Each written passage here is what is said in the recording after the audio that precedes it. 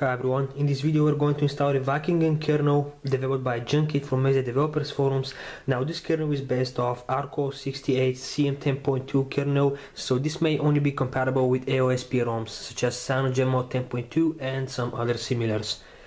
So for now there are two variants available of this kernel, both are for the LTE and the 3G version. Unfortunately there is no version for now available for the dual users.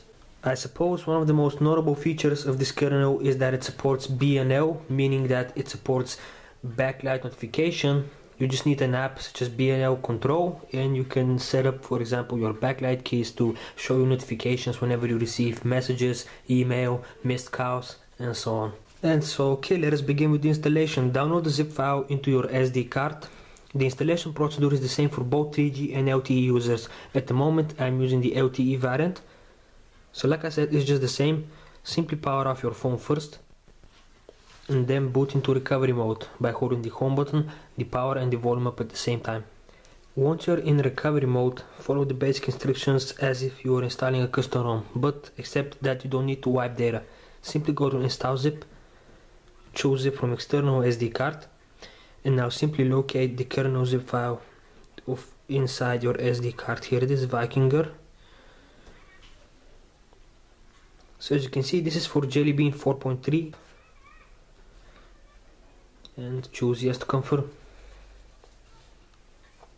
Should take just a few seconds and it is done. Simply go back and choose reboot system now. Your phone should start up perfectly as long as you are using an AOSP ROM which has Android 4.3. So the phone should boot up without any issues. Let's just head into settings and take a quick look and see to verify if we are actually using the kernel. So as you can see, kernel version Vikinger. This confirms that the kernel installs successfully. So the next step is to open up the app called BLN Control.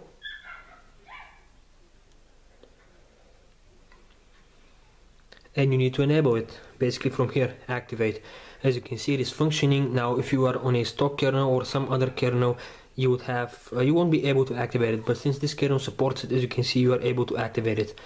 And okay, so it is activated. Now it's time to test.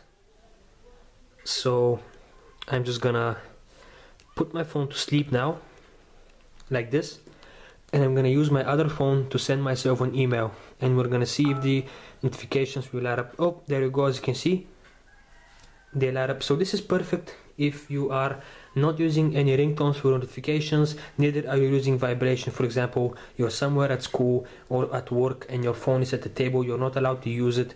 This is really helpful to see notifications. As you can see, the backlight buttons light up and they'll stay lit on until you check the notification.